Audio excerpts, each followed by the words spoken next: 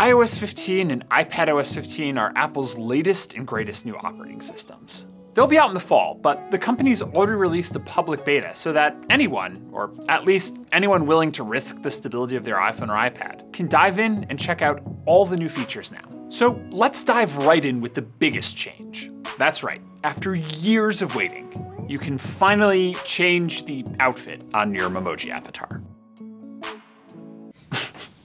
Okay, but seriously, iOS 15 is a weird update, even by Apple standards. There's just not a lot of big, new, flashy features here. And what is there is tucked away in the margins and behind the scenes, offering you more flexibility in how and when you use your phone. And there's a pretty simple reason for why the new software is like this. The two updates were clearly born in 2020's norm-shattering pandemic, and the features wear last year's remote-first influences firmly on their sleeve. Remember all those Watch with Friends apps that were really popular last year when everyone was stuck at home? SharePlay's like that, but better, letting you share movies, TV shows, podcasts, music, and more with friends and family through FaceTime. Hey, it's Cameron. It'll work across all of Apple's devices, not just the iPhone and iPad, so you can do some neat tricks like watch a movie together in perfect sync on your respective Apple TVs while FaceTiming through an iPhone or iPad. Anyone watching can control, so you can pause or get up to get snacks or whatever, but it also means that whoever you're watching with can keep rewinding to watch the same 3 seconds over and over again. Cameron. Sorry.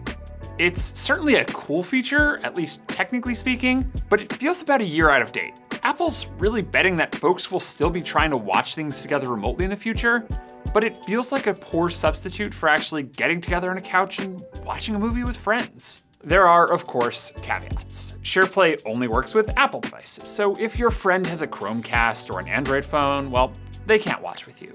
Streaming services also need to choose to support SharePlay, and while there's some big names on the list like Disney Plus and HBO Max, there's some noticeably missing companies, specifically Netflix and YouTube, neither of which is supporting it, at least for now. And lastly, everyone needs to have access to the content, so if your buddy doesn't subscribe to Disney Plus, well, you can't watch Loki together, and unless everyone owns the movie you're trying to watch, you can't watch it.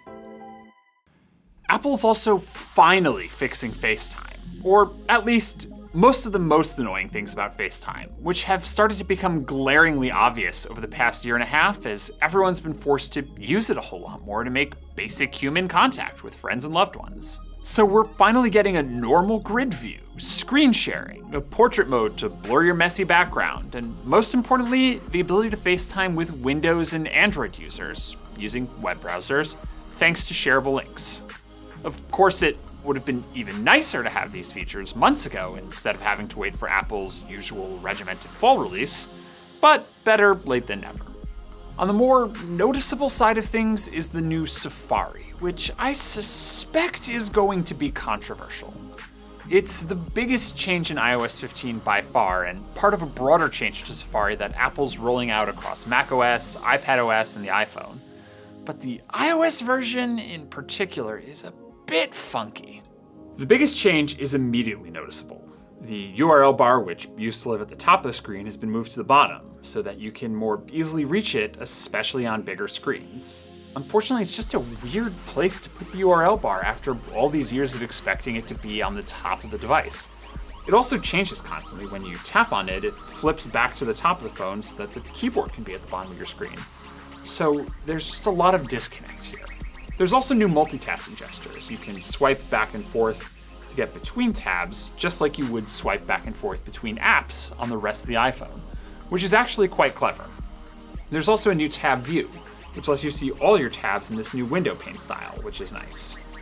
But a lot of the functionality is just harder to find. There's no refresh button on the URL bar anymore. You have to swipe down to refresh.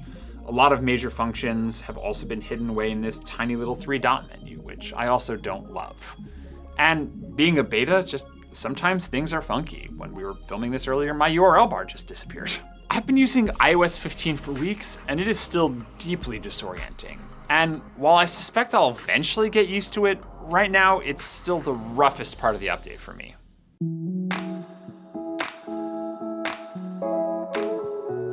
Now, as is traditional for an iOS update, Apple has done some tinkering with notifications on iOS 15.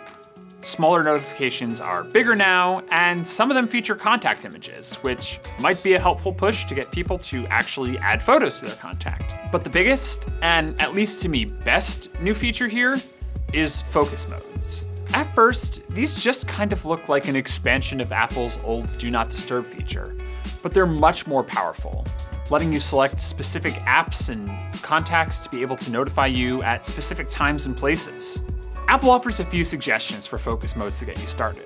A work focus, for example, can be set to activate when you're working, either, say, at a specific time in the morning or when you physically pull up to the office. And then it can mute all your notifications except for those from work, your email, your Slack, and your calendar apps. Focus modes can be triggered by times, locations, or even when opening a specific app. So if you just want to shut down Instagram notifications when your Kindle app's open to focus on reading, you can do that too. One of the things I like most about Focus is it doesn't completely hide those notifications. It just filters them away, and they're still accessible in their own little fields in the notification window, so you can quickly flip through and see if anyone really needs you, but your phone won't be buzzing the whole night with every single email and Slack ping that comes in. I've mostly been focusing on iOS 15 here because the new features coming to the iPad and iPadOS 15 are largely the same.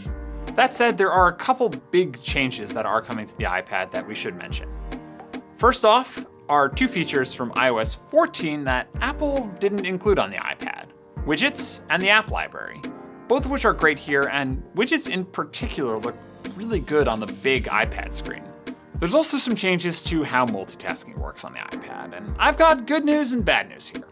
The good news is that it is definitely better than it was before, but the bad news is that iPadOS is still iPadOS. So if you were hoping that the announcement of the iPad Pro earlier this year with its M1 chip, the same as the MacBooks, was going to be the predecessor to some big change in how Apple thought about iPad software, well, not in this update.